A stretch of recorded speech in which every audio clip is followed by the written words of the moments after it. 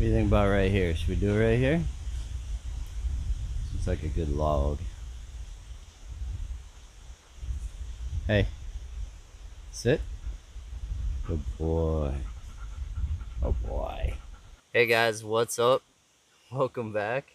We're actually up here mushroom hunting along one of our favorite spots along Lake Ontario. We come hiking up here all the time, and it's a beautiful day. It's a little breezy, so I tried to get back from the shoreline a little bit. We're out here looking for some mushrooms to clone. Maybe we finally started getting some rain over the last week or two, so we'll see what we can find.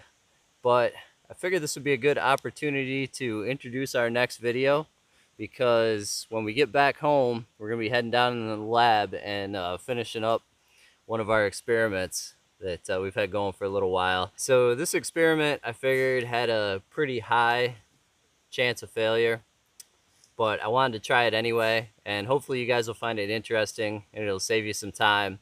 And it's an experiment with Master's Mix. In case you're really new to mushroom cultivation or you've been living in a cave or something, Master's Mix is 50% hardwood fuel pellets and 50% soy hull pellets. And it's a great substrate. It works great for growing a lot of different species of mushrooms. And I wanted to see if I could use Master's Mix and get away with pasteurization. Now, the gospel on Master's Mix is you have to sterilize it. That's what I've always heard. That's what I've always told people. But I've never tried pasteurization myself, and I always wanted to try it. What I did is I tried a couple different percentages, I guess, of mix. Now the true Master's Mix is 50-50.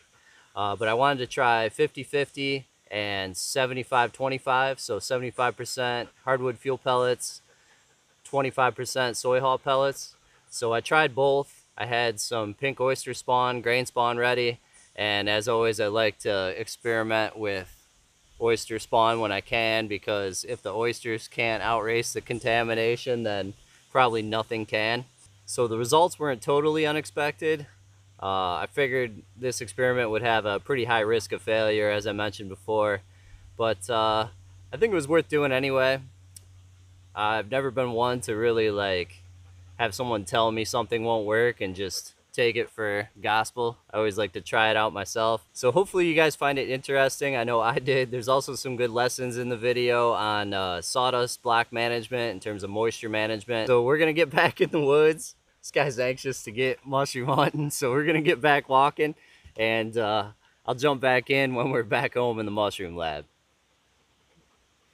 Hey guys, what's up? Welcome back to the mushroom lab.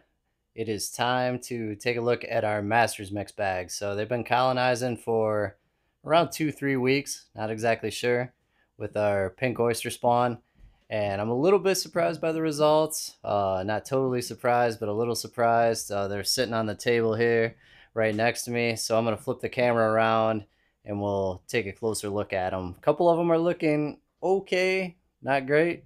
And the other two are headed to the compost bin. So let's flip the camera around and take a look. Okay, so I have all 4 bags sitting on the table here. These first 2 are our 75-25 mix, and the second 2 are our true Master's Mix, the true 50-50 blend. The moisture balance actually looks pretty good. I don't know what you guys think. Let me know, but it looks okay to me. But what I'm seeing in these bags, so first of all, these 75-25s, they look okay. They're pretty much colonized. You can see on the bottom here, I have a little dark area, but it also has mycelium all around it. So that's the one thing with oysters. They're really good at eating contaminants and taking stuff out. So I think I got a little, probably yeast or bacteria going on there. Don't think that's mold, but the oysters are taking it out. Same thing there at the bottom. So I think these 75-25 bags will fruit, although I'm definitely not super pleased with how they look. One thing is, I don't know if you guys can see it, but the reason I have them laying this way is because they have a ton of metabolite. One thing you can do, you can see this one has it too. One thing you can do, and this also works if you go too wet with your substrate. You get too much water in your substrate. You see just a ton of condensation, excess moisture on the inside of the bag.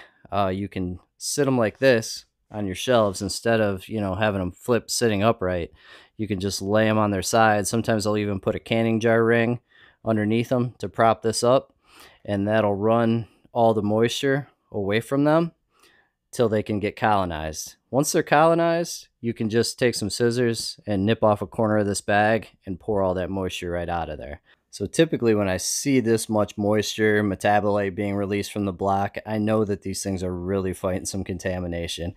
And with the master's mix here, you can see in this corner, this definitely has some bacteria going on in this corner here. You can see there's no colonization in that area, no mycelium, and it is like traveling this way, trying to get in here and take this bacteria out. But anytime you see a hard line like this, where the mycelium just kind of stops on a clean break, there's like a clean delineation like that, that tells you that it's definitely fighting some contams here. This one is looking a little better, but again, we got an area here with no colonization at all. That tells me there's some bacterial stuff going on there. So the moral of the story is, if you're going to go true 50-50 master's mix, you're going to have to do sterilization. Well, it's just the way it is. It's definitely, you know, I tried pasteurization. I believe in my pasteurization technique. It works really well, super clean, and we still got contamination to the point that, you know, I really don't have a lot of hope for these blocks. So if you're going to go true 50-50, you do have to sterilize it. Now, I've always told people that, but I've never tested it myself. So now I have video evidence and personal experience. We'll do some more experiments in the future. Hopefully you guys found this interesting and it saved you some time, and we'll catch you next video.